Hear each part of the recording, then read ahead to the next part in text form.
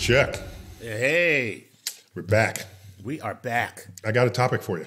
Okay. Warm blankets. All right. What is happening to us?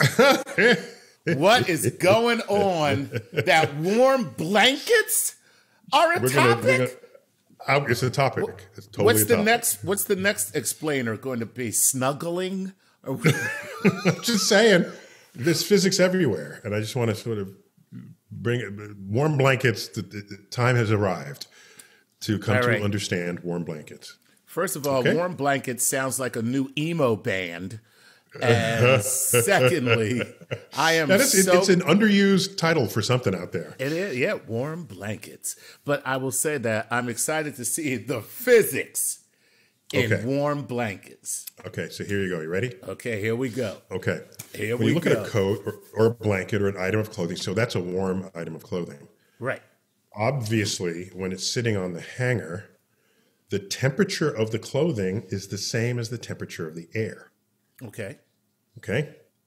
So you don't say, "Oh, that's a if if there's a blanket sitting on the tile floor," you don't say, "Oh, that's a warm tile." You say, "Oh, that's a warm blanket," but they're the same temperature, right? If they're just sitting out there in the air, they'll be the same temperature as each other. So why are we thinking the blanket is warm, but the tile is cold when they're the same temperature? Right? Interesting. And the funny thing is, we do make that distinction because you will look at the blanket and call it warm and call the tile cold or cool. Even though they're sitting there together. They're sitting there together at the same temperature. Okay, so here's the thing. If the blanket were actually a source of warmth, you could put it over the tile, wait a while, peel back the blanket, and then the tile would be warmer than the surrounding tiles. Now I just picture tile on the floor just going, oh, man. Snuggling tiles. Oh, that was so good. I'm tired of people calling me cold. Oh, man, why did you do that? Why did you put the blanket back? So the point is, the blanket doesn't make anything warm. It is completely passive in this. It's not a source of warmth. If it were, you could put it on something cold to warm it up. Okay? True. That makes sense. It is not a source. It is not a source, even though our language calls it a warm blanket or warm mittens or warm anything else. Okay. Right. So what we really mean when we say a garment is warm is that it does not transmit heat energy. Right.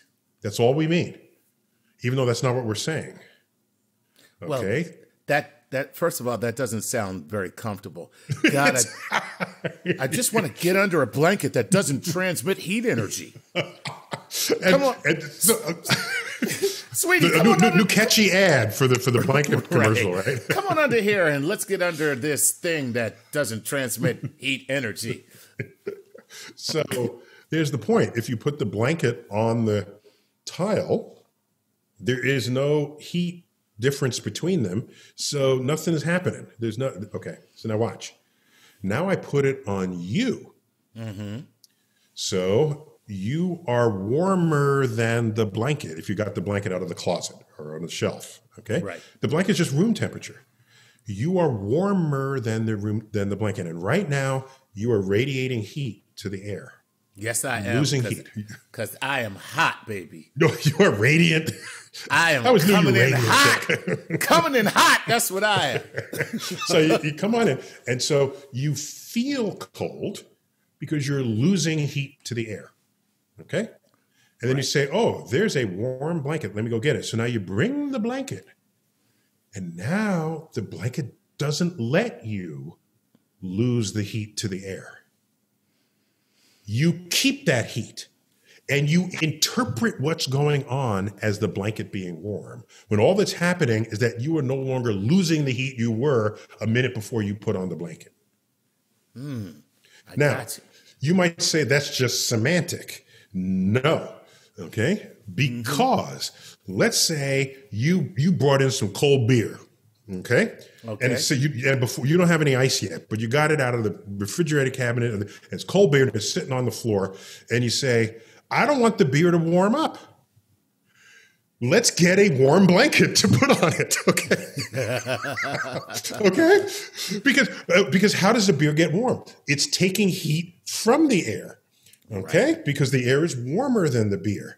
So what you need is super blanket that does not transmit heat energy across its thickness. So you take a blanket, put it on the beer, it'll keep the beer cold by preventing heat from coming from outside of the beer from entering the beer. Oh, man. So the point is, so the blanket that you're calling a warm blanket is also a cold blanket. It's a cold blanket too. Now, and by the way, we have another word for things like that you carry around, and it's called a thermos. Okay, that's true. Right. Yes. Whether it's a thermos cooler or a thermos for liquids, it's the thermos keeps hot things hot and cold things cold. Things cold. Right. The thermos is the ideal blanket for the food that's contained within it. So if you wanted the best bed of them all, turn it into a thermos. It's just not cuddly, but boy, you will stay. In fact, you'll become too hot because your body needs to actually cool off. Otherwise, you'll overheat. So I just wanted to clarify the fact that warm blankets are simply blankets that don't transmit heat energy, and it'll work keeping your beer cold or you warm. And more broadly, it'll maintain the temperature of whatever it is it's covering. Nice. There it is. And if you're not having a good time, then that's a wet blanket, but that's a whole nother explainer. That's another whole nother. So basically, this is what insulation is. Insulation. We don't think of blankets as insulation, but that's what they are. And if one blanket is not working for you, you get a second blanket. Right. So the two combined make it even harder for heat to transfer from one place to another. Okay, so now, how does that explain why no matter how many blankets I put on my wife, her feet are still cold? We have top scientists working on that right now. How can your feet be cold? You're wearing boots, thermal socks, and 3 blankets. How are your feet cold? It's impossible. So, we may have talked about this in another explainer, Chuck. I'm not sure. But you will feel cold if you are losing heat to your environment. Right. Yes. And you will feel warm if you are gaining heat from the environment, or if your heat does not lose to the environment, has a hard time leaving your body going into the environment. Yeah, we talked about that during wind chills. Well, wind chill, we did talk about that. That's right. We talked about that during wind chills. I had some memory of that. So warm mittens, what makes mittens warm? They keep in your fingers touching each other. Right. In a mitten, when one finger loses heat, it goes to the next finger. Right. Well, you want that heat. So you're radiating to yourself inside the mitten, right? Whereas gloves, where all your fingers are separated, it's trying to prevent your skin from making thermal contact with the air, but you have all this surface area on each finger for each finger of the glove. And so that's why it's harder to keep your fingers warm in gloves than it does in mittens. That's all this is ever doing. And that's a wonderful metaphor for where we are in America right now. America, the country that prides itself on being a glove where each finger is independent of one another, when right now what we really need to be is a mitten, each one of us giving heat to one another, relying upon each other in order to be warm together. So Kumbaya.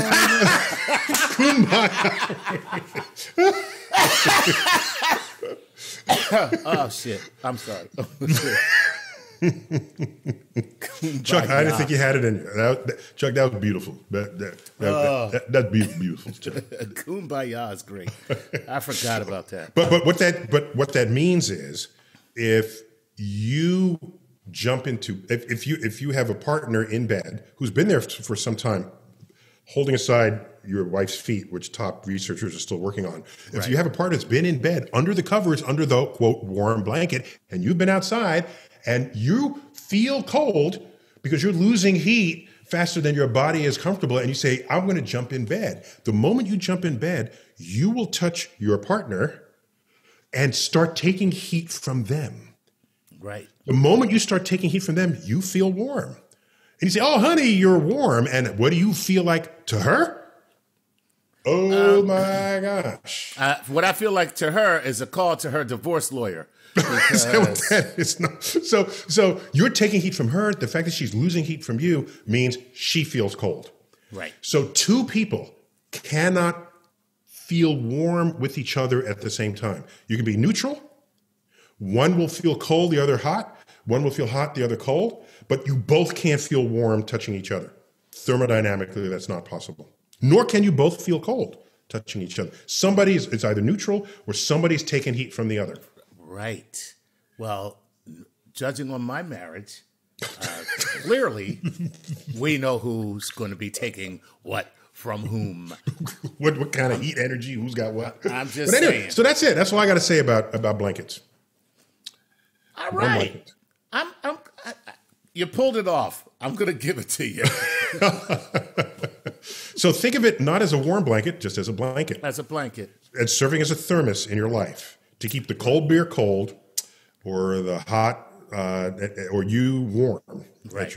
at your body temperature. Oh, one last thing before we wrap.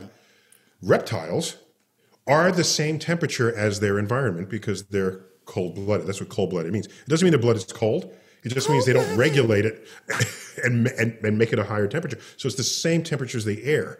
So you could put a blanket on a reptile, but it'll be vastly yet less useful to it than if it were warm-blooded. Well, now I feel bad about making my iguana wear a sweater. Damn. All that for nothing. All that knitting for nothing.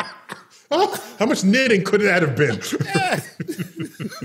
I know you're...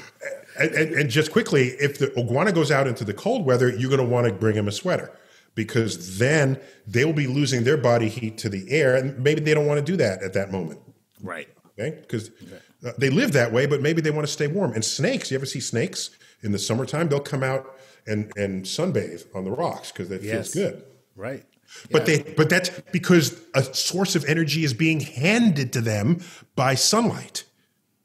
Right. You can't just give a blanket to a snake and say, you don't need the sunlight, just snuggle up in the blanket. That's not going to work. Right. And the reason why you don't give a blanket to a snake is because they're a snake. Thanks for figuring that one out, Chuck. Right. They don't deserve anything, damn it. Don't give a blanket to a snake because it's a snake. Because it's a snake. What kind of reasoning is that? I don't like snakes. That's where that reasoning comes from. It's that simple. All right. Oh, that's cool, man. Well, there you go. And what I learned is this. If you are using a blanket to keep your beer warm, I invite you to a little place called Walmart or Target to buy a cooler. No, you wouldn't use the blanket to keep your beer warm. You use the blanket to keep your beer cold. I said it wrong. Damn it. Damn. I messed it up. Damn. God. Anyway. Oh, well. All right. We good, Chuck. This is great. StarTalk. Explainers. Over and out. Keep looking up.